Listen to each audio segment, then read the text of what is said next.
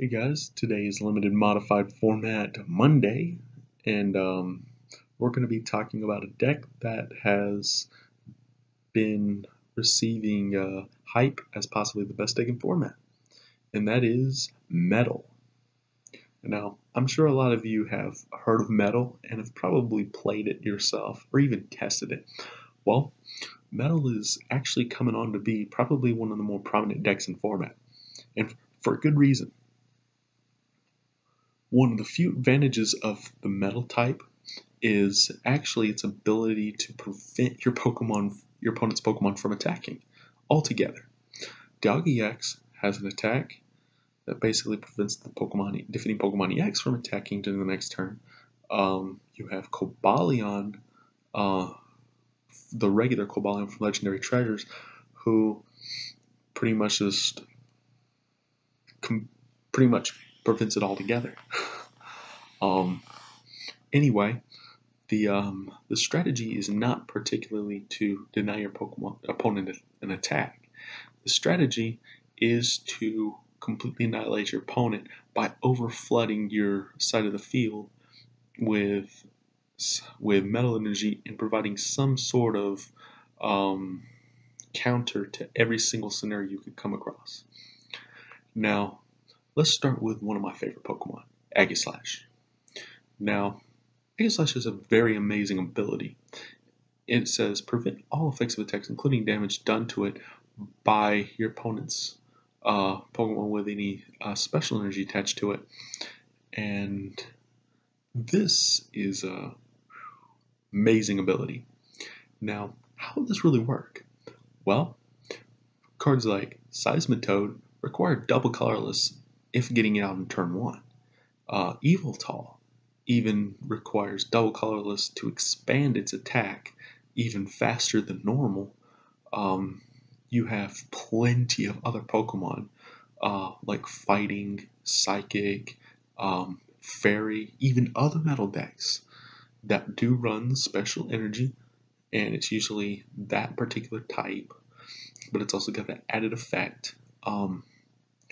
But yeah, I mean, Aegislash has a real amazing potential in format. Um, so I would be much on the lookout for what Aegislash can do as far as being able to prevent these Pokemon from really harming you. Its attack, however, is probably a little more deadly than its ability. And its attack is for 3 energy at least, it's 40 damage, and it does 20 more for each metal energy attached to it.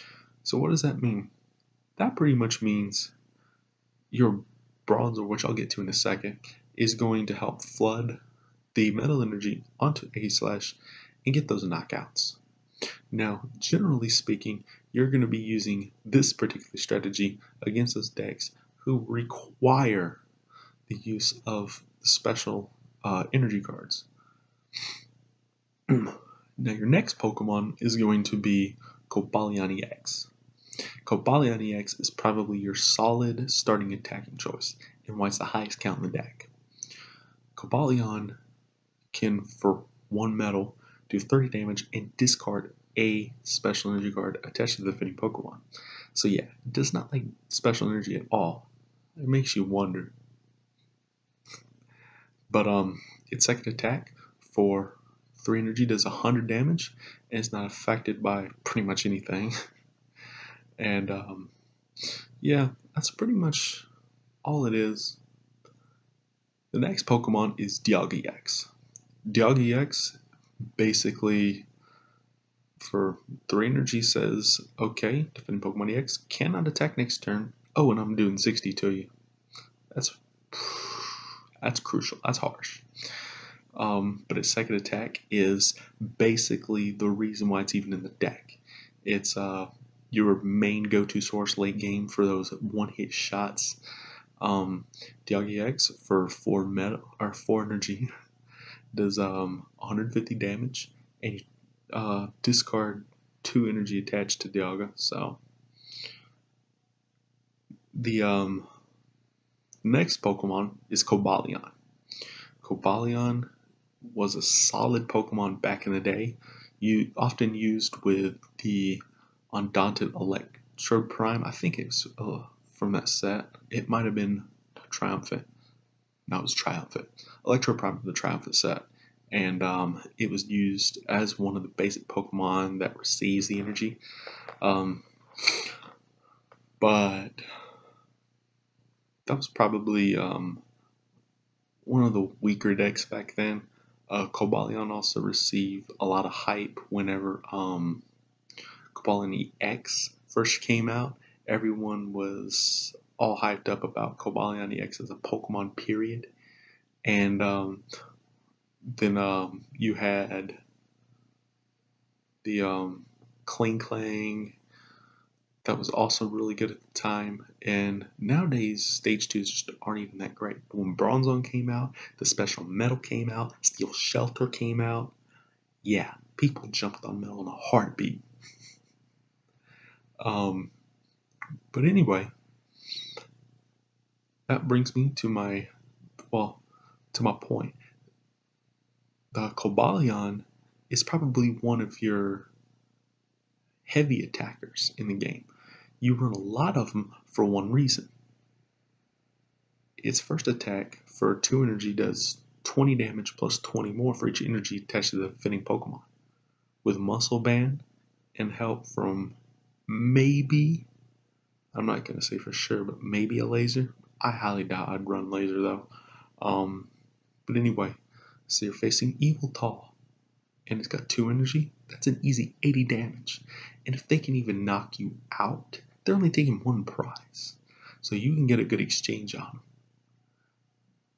The next attack for 3 energy is the reason why it succeeds.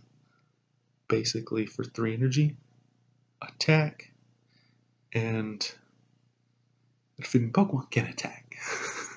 So 3 energy, 80 damage, can attack. That is your main attack in the deck.